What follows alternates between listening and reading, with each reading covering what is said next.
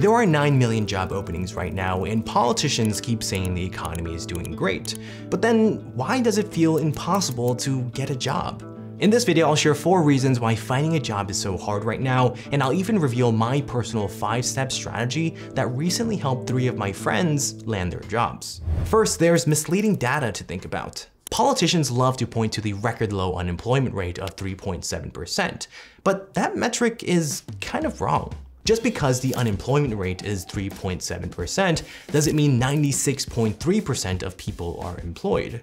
The Bureau of Labor Statistics, or the BLS, only counts people as unemployed if and only if they meet this weird criteria. You must be currently available to work and you must have looked for a job in the last 4 weeks.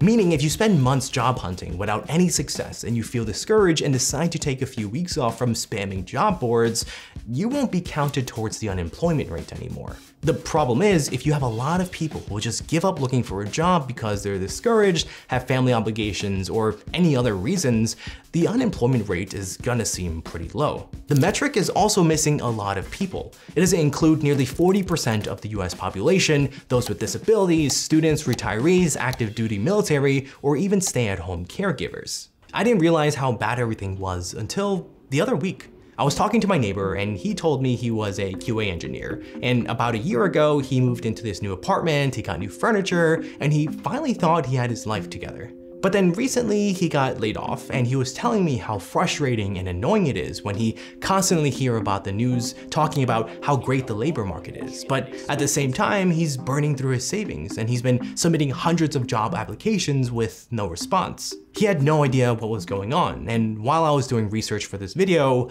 I finally figured out why he's not hearing back. A 2023 survey found that many employers are actively posting job opportunities without any intention to hire or even respond to applicants. Companies call this ghost job postings. Basically, it's a strategy certain companies use to collect some very interesting data. Take Fractal, for example, a digital marketing agency. In 2023, Kelsey Lippert, Fractal's co-founder, openly admitted that they kept ads up for associate positions even when they weren't hiring, because turnover for that role is high. Basically, companies try to build a pipeline of potential candidates for the future. Although they don't have any interest in hiring someone now, they want to have your information on file so they can hit you up when they need to fill a vacant spot, which might explain why so many people are getting ghosted. But there is another reason companies do ghost job postings, and it's a lot worse than building a candidate pipeline. When it comes to most job applications, chances are it'll ask you to list out your qualifications, salary expectations, previous employers, and their salaries. Although you've never intended to, you're basically giving these companies free insider information about their industry. Now they can see what their competitors are paying and gauge how many people are looking for a specific role. Based on this, they can make major decisions, like what's the lowest salary they can offer to hire someone, and how difficult would it be to get a replacement if they have to fire a current employee. And the amount of ghost job postings are only getting worse. While they have always existed, a 2024 study found that mentions of ghosting are up 77% since February 2020. The problem is these job postings create a false sense of hope. People like my neighbor are out here spending hours every day applying to job listings, crossing their fingers, oblivious to the fact that some companies have no intention to respond. Next, there just might not be enough job opportunities. Although help wanted signs are littered across the US, many of them are hung outside of bars, restaurants, and gas stations. The problem is these jobs might not feel worth it to some job seekers. Chances are these opportunities pay pretty poorly, they have unpredictable schedules, offer little to no benefits, or any job stability. A study found that 41% of job seekers thought there weren't enough job openings in their preferred industry. And even if they can find one, chances are companies are lowballing salary offers. 46% of job seekers said they could only find low-paying jobs, and a big reason for this is because of leverage. Employers know there are more people looking for a job than there are jobs available, meaning they can offer a lower salary. Although some may call these job seekers ungrateful and say they should just take what they can get, in an economy where the costs of things like food, rent, and pineapple pizza are at an all-time high, taking on a low-paying job could be a net negative.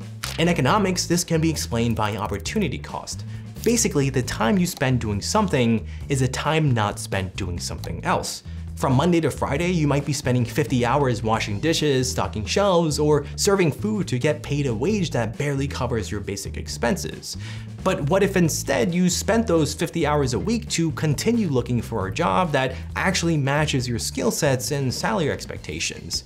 The more time you spend looking, the higher your chances of getting one that fits what you're looking for. And speaking of getting what you're looking for, as someone who grew up without much money and worked really hard to build my own business, one of my greatest joys is being able to financially help my parents and loved ones out. But one of my biggest fears is wondering, what would I do if something happened to me? What would happen to those who relied on me?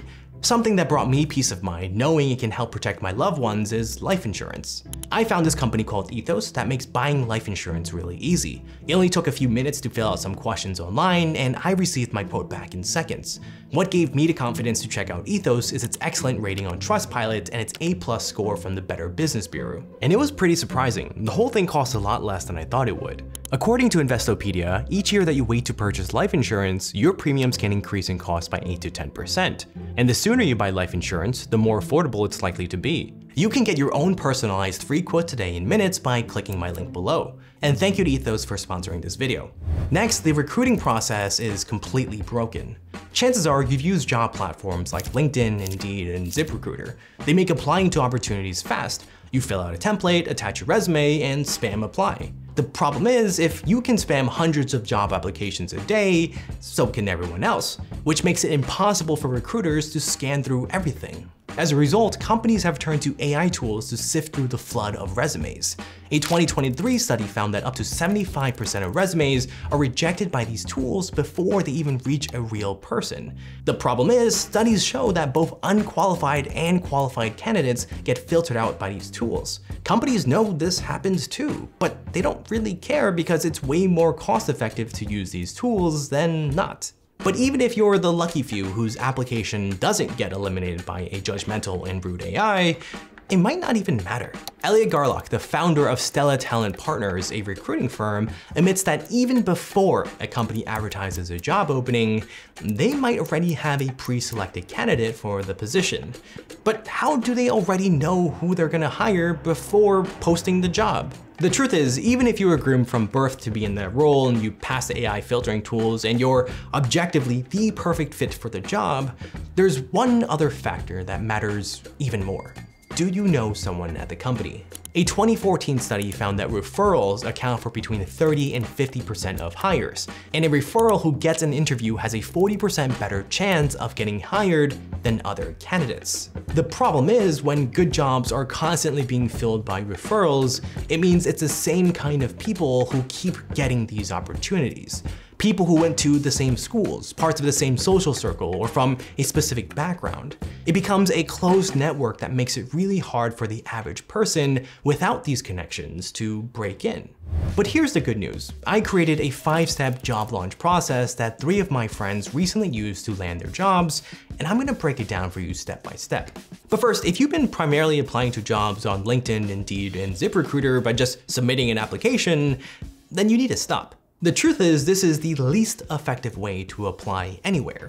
And I didn't realize this until I learned about the psychological phenomenon called the Ben Franklin effect.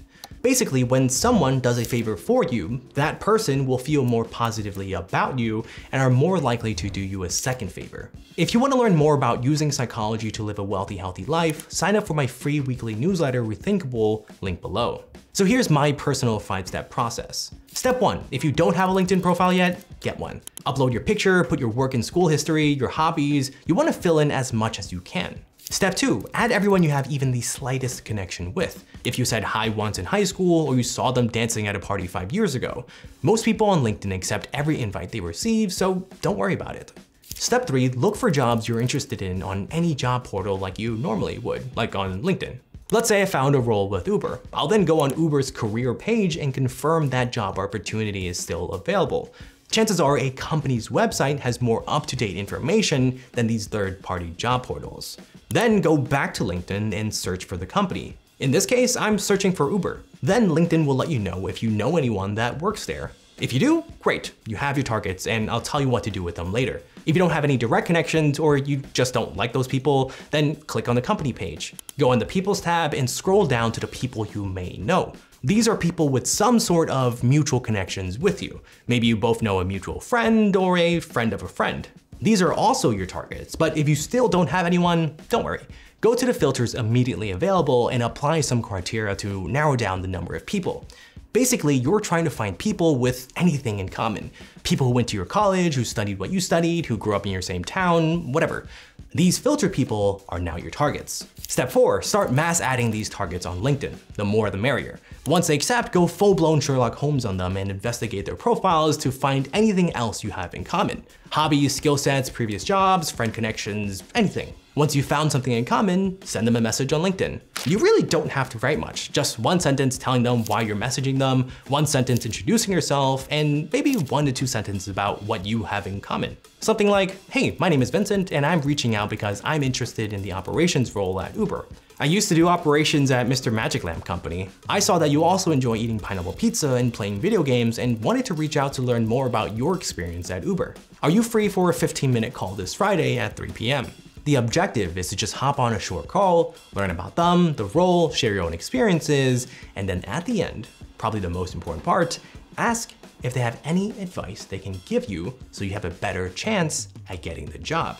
AKA, you're asking for a referral. When I first started doing this, I honestly was a bit worried about annoying people, but then I learned that if a current employee refers you and you get the job, the referring employee could get a couple $1,000s in referral bonus, and all they had to do was send out an email. And people do like feeling helpful and kind. Think of it this way, you are providing them the opportunity to feel like a good person and a couple $1,000s. They are providing you with a competitive edge for a role you want. It's a win-win. Step 5, and this is crucial. Do not submit your job application to the role until after they refer you. If you apply for the role before they refer you, they will not get the referral bonus. Then rinse and repeat. Although this will significantly increase your chances of getting a job, the reality is it's still a numbers game. Which leads me to something you've got to start accepting. It's that even if you feel like you're doing everything you can to get a job, you might feel like you could be doing even more. And that might be because you don't know these 5 high-income skills that will set you apart from everyone else. Click here to discover the 5 high-income skills you need to learn now.